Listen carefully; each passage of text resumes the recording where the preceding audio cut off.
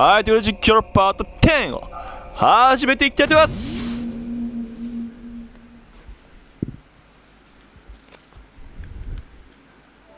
チャプター88ですね。いや、もうだいぶ終盤という感じですよね。はい。で、このね、なんかね、仮面、唯一名前が明らかになっていない人物図の中で、このハテナの仮面の人、これ、ね、こう見えてなんか結構背大きく見たんだけど、実際なんか結構背ちっちゃいっぽいんで、多分女の子でしょうね。うん。で、この位置的におそらく、位置的にこれ多分子供やろ、絶対。八木夫妻の純ちゃんとひとみちゃんので、千鶴は逆にこれ位置的に多分マリアとレンジの子供でしょでしょ絶対そうでしょ。でこれあとね、マリアちゃんの本体の顔が明らかになったって結構可愛いよね。はいや、でこれ名前多分あかりじゃないかな。前に八木夫妻のね、子供の名前はあかりにしようみたいに、ね、言ってたんで、こうやって見るとちょっと怖いんですけどね、仮面。まあいいや、やっていきましょう。あれは前に見たランタンを持った仮面の人だ。前に見たやつだ。仮面怖えよ。現れたのか。仮面怖くない？ああ、導いてくれてる。裸足やん。裸足やん。さあ、ついていこうぜ。仮面の人は私たちには目もくれず、横にあったドアに開けて入っていった。いや、多分目もくれてたと思う。だけどあの部屋は確か、あのドア前から入れたのか。いえ、あのドアは固く閉ざされていて開く様子はなかった。ひょっとしたらあそこに千鶴のところに行くためのヒントが隠されているかもしれない。だけど、おい待て、それこそ罠かもしれないだろう。仮面の人が待ち構えている可能性もある。入るのは危険だ。けど他に行く場所もないんだ。それはそうだ。ひとみさんから筆談の合図があった。読めんの？こんな真っ暗な廊下で見えんの？書けんの？どうする？珍しくひとみさんが私に問いかけてきた。逆に聞くんかーい、私の意思は。選べるんかーい。これ入らないってやったらどうなんだろう。逆にすげえ気になるけど、まあもちろん入りますよね。入らないってやったらどうなんだろうな。このまま当ても分かったよ。今そもそも開くのかな？開いたー。普通に開いたね。私たちはあの仮面の人が入っていったドアを開けてみた。簡単に開いたドアの向こう側は他のドアと同様に暗闇が広がっていた。はい。他のドアと同様に暗闇が広がっていた。私たちは意を決して中に入ることにした。さあ、対峙するのか？仮面の人と多分あかりちゃんやろ。名前多分あかりちゃんやと思うんだよね。うえいし。部屋に入るとあのランタンを持った仮面の人が佇んでいるのが見えた。チャプター91。いや、めっちゃ飛んだやん今。すげえ飛んだな。待ってさっきさチャプター88でしょ。89いって91で、でも追いかけなかったら多分バッテンだったんやろうな、きっとな。まあいいか。あいつ待ち伏せか。どっからどう見ても待ち伏せてますね。警戒する私たちを尻目にあの人はただそこに佇んでいる。どうやら待ち伏せではないみたいだな。待ち伏せじゃないんかい。ただどうも様子がおかしい。ビクビクと少し痙攣をするような奇妙な動作を繰り返し、何かに垂れているようにも見えた。やっぱり襲ってくるつもりはないみたいだけど、あいつは本当に何がしたいんだ。仮面の人はランタンを持ったまま未だにブルブルと小刻みに震えている。わかりません。ですが、そうだね。千鶴のところに行くための。千鶴はどこにいるんやろな。私たちはこの部屋を調べてみることにした。めっちゃ佇んどるぞ。あの仮面外したら素顔出てきそうだよね。まあいいか。なんじゃこれは。何これ。紙が貼られている。白紙だ。何も書かれていない。パシャっちゃえ。パシャリ。うおいし。写真を撮ってみると文字が浮かび上がってきた。仮面によって指定された額じゃねえ。仮面によって指定された顔はいくつあるか。奴は隠れるのがうまい。入力可能回数は3回まで。3回間違えると箱は永久に閉ざされる。おお、3回までか。一体仮面といえば他にやらなければ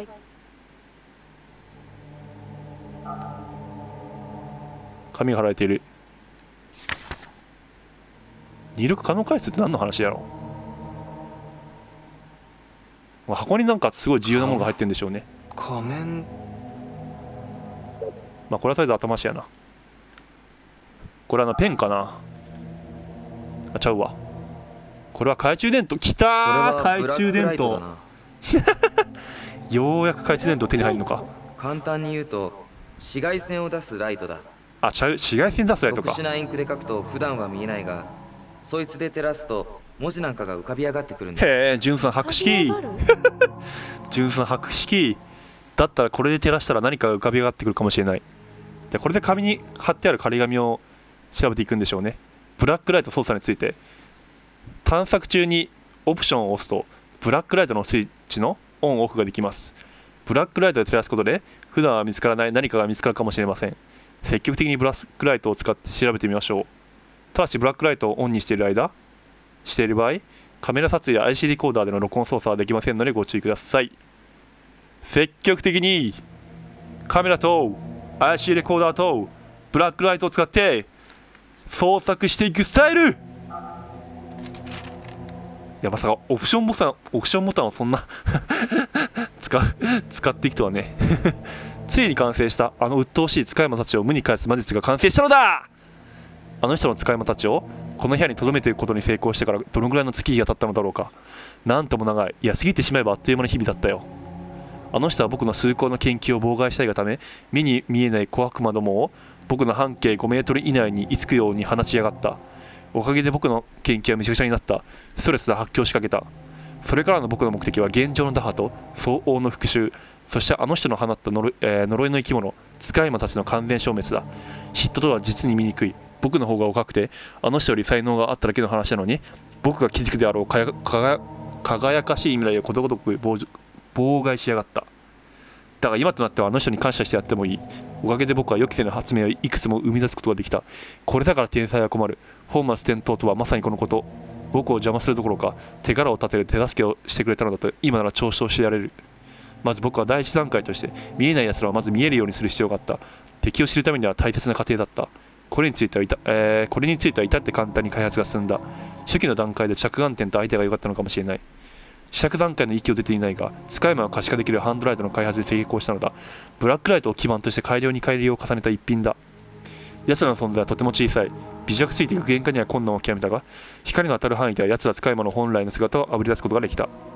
そこで分かったことは、まず奴ら使い魔の数の多さだ。僕が想定していた以上の数だった。あの人はどうやら僕を呪い殺す気でいたらしい。だが所詮は会の魔術研究生の放った使い魔だ。一つ一つの答えはとても弱く、誰かを殺めることなど到底できる代物ではない。あの人の執念だろうか。僕を疲弊させること、そこだけは認めてやってもいい。くだらない呪いも地にも積もれば山となる。おかげで20キロは体重が落ちていた。この天才的な僕をこんなにも衰弱させるなんて誰が想像できただろうか。次に分かったことは、奴ら使い魔には好みの場所があったことだ。何属性なのかはまだ分かっていないが、白色をひどく好む傾向があった。驚いて隠れようとするときなんかは白い書類の中に逃げ込んで隠れたつもりでいやがった。まああれ見えだっての。さてここからが復讐の最終段階だ。さすがに時間かかってしまったが、奴らの特徴を細かく観察し、魔法陣の魔術式を幾重にも重ね使い魔たちを消滅させることができた。まだ1体だけどね。その実験成果をもとに術式を完成させ小箱の中に閉じ込めた。突然だが世の中には対価があることはご存知だろうか。呪いをかければそれ相応の力の反動が自分にも返ってくる。いわゆるしっぺ返しというものだ。自分の行いは自分に返ってくる。昔の偉い人もそう言っているだろう。あの人もちょうど使い魔を大量に僕に送りつけた対価を受け始めている頃だった。だから弱っていたあの人をこの部屋に閉じ込めるのはとても簡単だった。泣こうがわめこうが知ったことではない。忘れてもらっては困るが僕が被害者なんだよ。特殊な結界を張って使い魔は全て無に返さないと部屋から出られないように構築してある。自分で放った使い魔なのに未術な熟者にはそれができないらしい。だから僕はあの術式を封じた小箱をプレゼントしてあげたよ。それを使うか使わないかはあの人次第だ。一匹一匹ならそれほど力はなくてもコツコツ貯めればそれは膨大な力になり、コツコツ消していくしかあの人に生き残れる方法はないだろう。果たしてあの人は小箱を使ってくれるだろうか。小箱を使っていっぺんに使い魔がいなくなればその反動で術者であるあの人の命もただでは済まないだろうさ。あとは余興だ。完成させた魔術を封じてある小箱の鍵の暗証番号は一番活発な動きを見せていた種類の使い魔の数にしてあった。あの使い魔の種類は他のと比べて隠れるのがうまい。予想外の場所に逃げ込むことが多いから見つけるのに一苦労だろう。もし小箱の会場に3回失敗すれば使い魔どもが凶暴化するようにおまけの術式を追加で施してある。あの人はそれに気づけるだろうか。ああ、いい君だ。これも全て僕を邪魔した罰なんだからね。長え長え。ただあの人って誰だろうね。先生かな。先生臭いね。さあ後ろに何がある仮面の人のなんか後ろを向くんかいな。あ、これ貼ったんじゃん、ここにも。何紙が貼られてる。見たところ何も書かれていない。あ、じゃあここにも多分逃げ込むんやろうな、使うのが。特には聞こえない。パシャリ。何も見えない。さてさて。おっ、他の角度がある。じゃあまだなんかあるんだ。パシャリ。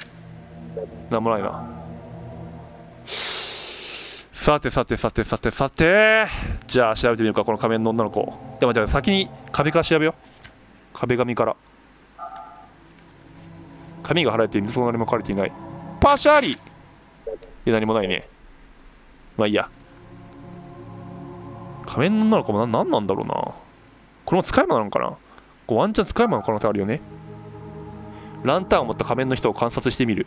先ほどから変わらずに体をたまに震わせてはいるが、何か動き出すことはようなことはないようだ。このまま何もなければいいんだけれど。てか、なんでランタン持ってんだろうな。とりあえず整備しとこう。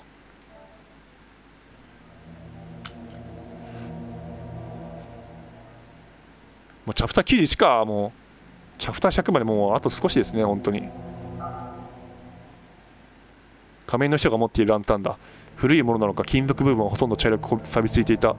ゆらゆらと小さく揺らぐ光、火からはほんのりと熱を感じる。で、そっか、ブラックライト使うんか。さて。ブラックライト使ってみよう。うわー、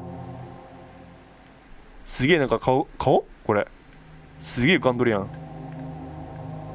すげえ。仮面の人照らしたらなんかあるんちゃう。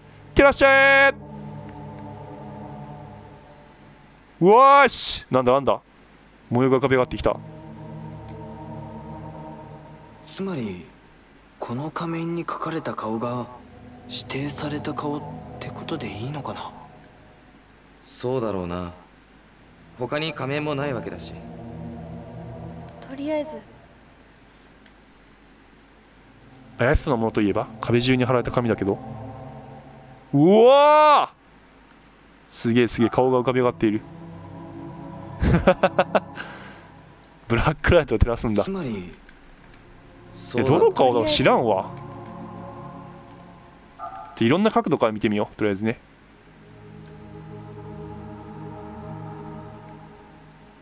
ブラックライトで髪を照らすと顔が浮かび上がってきた。これなんだそれ。ブラックライトで浮かび上がるようになっていたの。そうみたい。これが使い魔なんだね。ちっちゃい。この顔なんかな。指定された顔がいくつあるかを多分そうだ。指定された顔。さっき見たあの仮面に書かれていた顔を数えていけば、それが暗証番号になる。そうだと。だったらあとは同じようにして顔の数を探していけば。この顔ね、ウルトラマンみたいなやつねこの角度なんだよ。なんかあるかこれ。なんかある。このアングルの意味あんのかな。なんかあるかな。なんかある。なんか落ちてるかな。いや、特に何も見えないんだけど、なんかあるかな。うわー、こっちにもあるやん。ブラックライトで髪を照らすと顔が浮かび上がってきた。この髪もさっき見たらと同じものなのかな。同じものっぽいですね、どうやら。ここにもあったってことだから、角度を変えるとこっちからも見えるってことね。そのために角度があったんや。角度チェンジがあったんやね。なるほどと。指定された顔が多分さっき見た。今2つでしょ。今2つやね。顔と今2つやろ。うん、今2つやな。あとはどっかあるかな。この壁にあるのこれ多分ダミーでしょ、おそらくね。わかんねえもの、さすがにな。これはちょっといけるか。まあ、一応喋ってみよう。いや、わからんわこれ。ブラックライトで髪を照らすと顔が浮かび上がってきた。使い魔ってこの仮面のやつらなんだったんだね。この紙はさっき見たのと同じもんなのかな。いや、細かすぎてわからんわ。これ数えるはさすがにきつないかこれ。これちっちゃすぎやろ、こんなんわからんわ。これわかんなくね、さすがに。これ無理やろ。これマジ多分これマジ調べんのマジで。いやー、これ拡大させて、ガチで拡大させていただきたい。ガチで拡大させてくんねえかな。この分からへんかな。マジで。いやこれしかもこれ、いやむずくないこれ。ちょっと待って、適当に一回やってみるわ。適当に一回やってみようかな。いやこれむずいわ、マジで。仮面の女の子と、あと壁に貼ってある一つの紙と、あと小箱に貼ってある紙でまず3つでしょ多分。ウルトラマン顔、それ多分3つだと思うんだよね。でそれにプラスしてこのいっぱい貼ってある紙からも数えるの。これ数えるのマジきついだろ。ガチきついだろ。これウルトラマンね、縦模様の。つまりそうだ。まあよくわかんないけど、とりあえず一回3つやってみよう。はい、1回3つやります。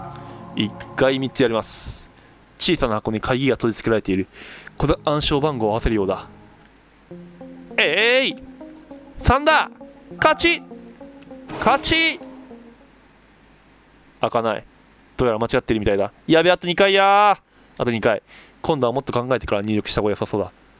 マザインゴ、ムズインゴ。きつくねこれマジで。いやこれきつっ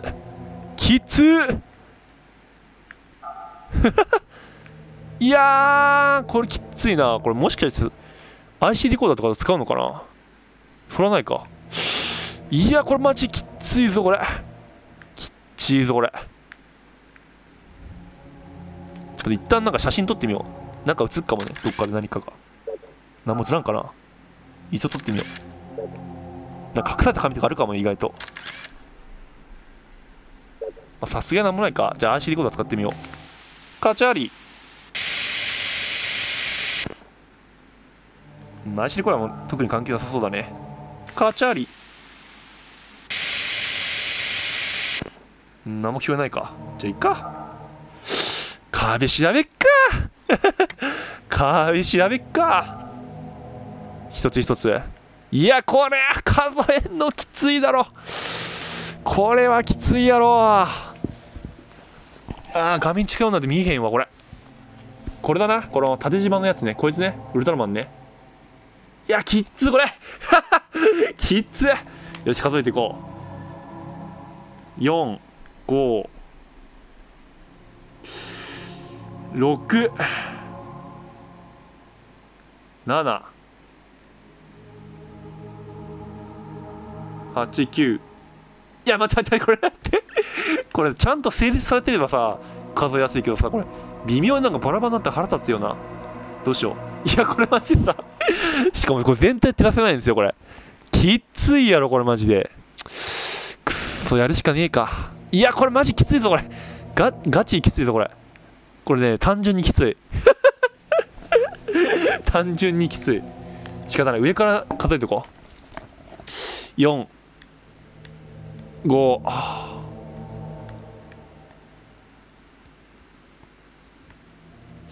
4、5、6、7、8、9、10、11、12、13、14、14かな、14っぽいな。しゃあ、14でいくぜ。これ合ってなかったらやばいよ。よっしゃ、いくぜ。14でいきます。いくぜ。せいや、セイントセイヤ、開かない。なんでや。なんでやねん。いやいやいやいやいやいやいや、マジで。え、これっしょ。待ってえな。他にあんのかな、紙どっかに。いやーん、どっか落ちてるかな。隠してあんじゃない、どっかに。この縦縞だよな、これだよな。こういった縦縞の微妙な斜めになったやつだよな。多分さっきで、ここに一つでしょ。で、こいつで一つでしょ。で、裏紙で一つでやろ。で、あとこの壁のやつやろ。マジかよ。さあ、もう一回やっていくか。さあやっていきましょう。で、今度横から数えていこう。いったー、4、5、6。これ紛らわしいの腹立つよな。待って、もう一回。4、5、6、7、8、9、10、11、12、13、14、15、16、17、18、19、19かな。さっきと全然ちゃうやないかい。じゃあ19でいきます。これ間違えたら死にます。さあせん。間違えたらさあせんってことで今のうち言っときますね。さあいきます。ラストチャンスいきます。いくぜ。ラストいくぜ。これね、もし合ってなかったらこれやった瞬間に多分死ぬ。いきます。いくぞ。カチャリカチャリ。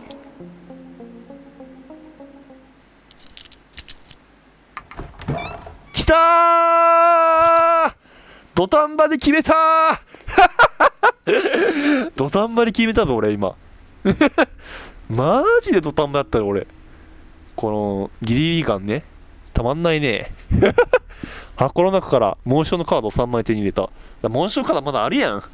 次の場所へのカードか。これは確か海王星の記号だったかな。よく覚えてんな。あ、いない。髪の女の子いなくなってる。やばいやばい、後ろいるよこれ。後ろいるんちゃうこれ。振り向いたらいるパターンちゃうこれ。本当だ。なんで誰も気づかへんねん。なんで誰も気づかへんねん。この部屋に案内するつもりだった。ありがとうあかりちゃん。それは分からないけど、少なくともあの人からは私たちに危害を加えようとする意思は感じなかった。他の仮面の人たちとは何かが違うのかもしれない。だけどそれを確かめる術はない。今は先に進むしかない。行きましょう。スカイバなんだね基本的に仮面の人は。やったぜ。いや結構ね今ね単純にだるかったよ。通路のような場所に出た。じゃあね一旦切りがいいんで、ここまでにしようかなと思いますね。まだね進めるのここまでにしてバッドエンドね見ましょう。どうなるのか。バッドエンドを見ていきましょう。いやもうチャプター94か。だいぶ進んだな。もうすぐ終わんじゃねえのもうすぐ。いやここに来るまでの間に2つ分岐あったんで91ちゃうわ88。まずこっからだな。これ分岐多分追わないっていう選択肢があると思うんですよ。でこれね追わないっていうやってみようかなと思います。追わなかったら多分ねすぐ死ぬ。多分すぐ死ぬ。あいつは追わないという選択肢でいきます。これ実写なのかな、この仮面の人も。まあいいや。さあ追わないっていう選択肢を取ってみたいと思いますね。これ永遠にさまよんちゃう永遠にさまよんちゃうこれ。追わない、部屋に入らない。やめた方がいいと思います。そうだね。一旦これまで人形の手足を組み合わせた部屋にメモが落ちていたように、他の部屋にも変化があるかもしれない。まあそれはまあ実際そうだよね。こうして私たちは今まで回ってきた部屋、仮面の人が赤ちゃんの人形を抱いていた部屋から順番にもう一度調べていくことにした。再び部屋を移動させるため、銀城さんはスタジオへ、ジュンさんは私を送り届けてからそれぞれの部屋に戻っていった。はは、送り届けてくれたんだ。優しい。部屋に戻ってみたけど、ここには特に変化はない。私は早速土星のカードを使って部屋を移動させることにした。てかレンジ君どうした？レンジ君って銀ちゃんに完全に殺されたのかなレンジ君に襲われることはもうないのか。多分永遠にさまようんでしょうね、きっとね。私の方が先に出てきたのか。まだ廊下に2人の姿はなかった。しばらく待ってみたけど、銀城さんもジュンさんも現れない。先に行ってしまったんだろうか。そう思い奥の部屋へ向かおうとした。その時、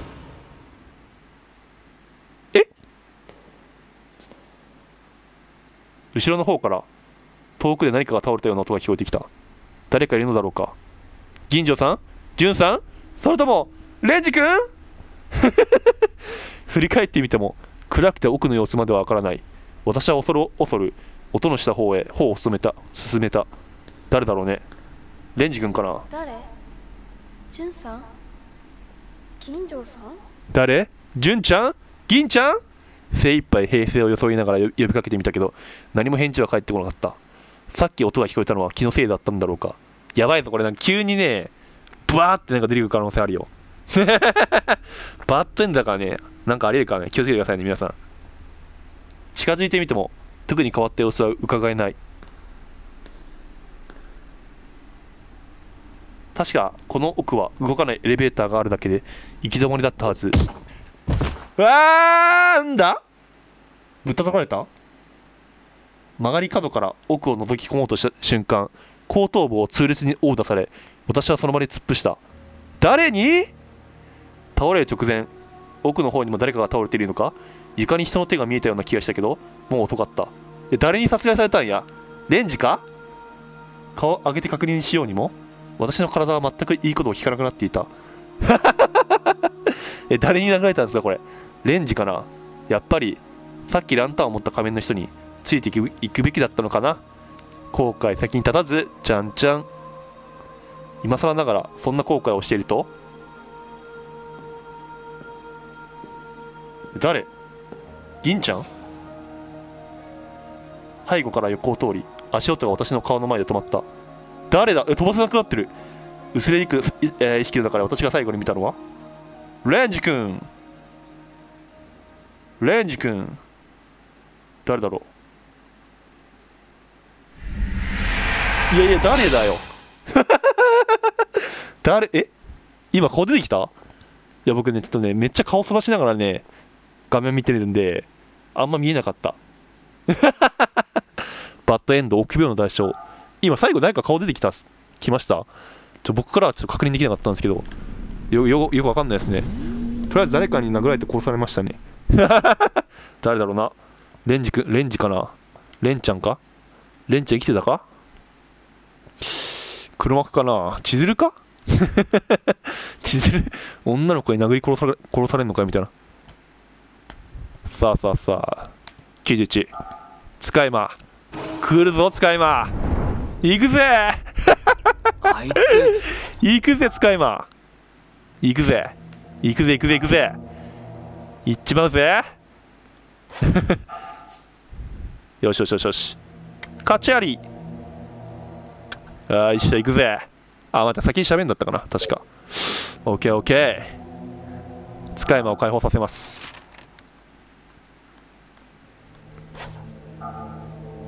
あの人って本当誰なんだろうね。まあいいや。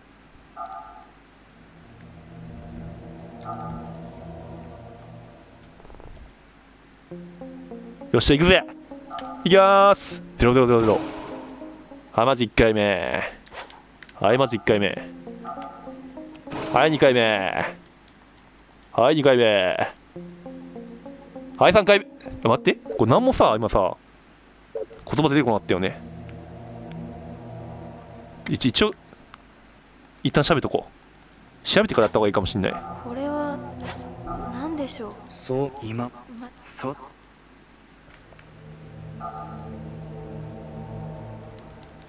いや、これ調べるのマジだるかったな、ほんま。まさか肉眼で調べることになるとはね。もう謎解きもクソもねえ。謎解きもクソもねえぞ、おい。それでそれは分からん。まだ。あ、やっぱちゃんと全部調べた感じなんだ。ダメなんだ。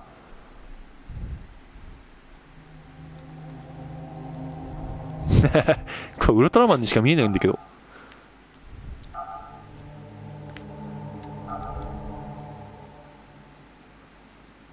さあさあさあ、これで多分、いいんじゃないかな。さあさあ、行くぜ。使い魔解放させるぜ。あ、違うわ、この上の紙調べるのか。ミスった。ソリーミスった。これ調べるの忘れてたわ。まあいいや。行くぜー。カチャリ。これ3回目やで。いきまーす。開かない。ドア間違ってるみたいだ。うわー。箱に貼られていた紙に血で描かれたような不気味な顔が浮かび上がってきた。誰だお前。それとともにドアの方からガチャっていう音が響いた。誰が来る。嫌な予感がする。振り返るなー。どうしたんですか。ダメだ。開かない。開かない太陽。閉じ込められた。どういうことだ。どういうことだ。あかりがいない。そしてさっきまでいたはずの仮面の人が書き消えたようにいなくなっていた。あいつあかりちゃん。来やがった。多分私たちは失敗してしまったんです。おそらく永久に道は通されてしまった。もう地図のもとにたどり着くことはできない。なにふと部屋の中で何かがざわめく気配がした。私たちははっと目を合わせる。ざわざわと寄せては引く波音のように四方八方から何かがうごめいている。左側で通り抜けたり上から下へ通り抜けたり。なんだよな。突然見えない何かが体中にまとわりつくような感覚がしてずっしりと全身が重くなっていく。まとわりつく何かを振り払うように手足をばたつかせるけど体が思うように動かない。だんだん立つのも辛くなり床に手をつきながらもなんとか抗おうとしたけど重さは増していくばかり。いや、あの人は体重減ったって言うたやん。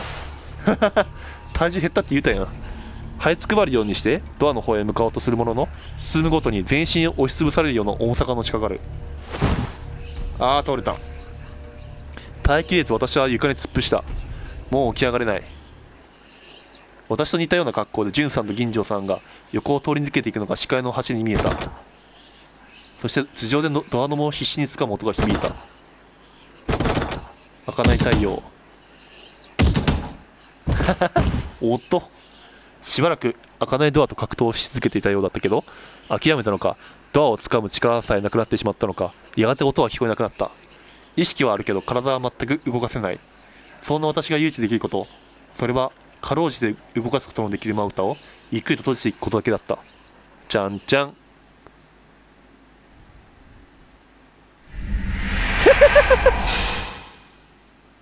ちょっと地味な終わり方やね。ちょっと地味な終わり方やね。なんか使い魔がなんかさ、キモいなんか使い魔がなんかいっぱい出てくるのかと思いきや結局見えないっていうバッドエンド閉ざされた道。はい。まあいや、とりあえず今回は、切り替えんでここまでにしようかなと思いますね。もうそろそろ終盤ですね。いや、そろそろもうだいぶ終盤になってきたような感じありますね。もうそろそろ、エンディングなのかなって感じで、ご視聴ありがとうございました。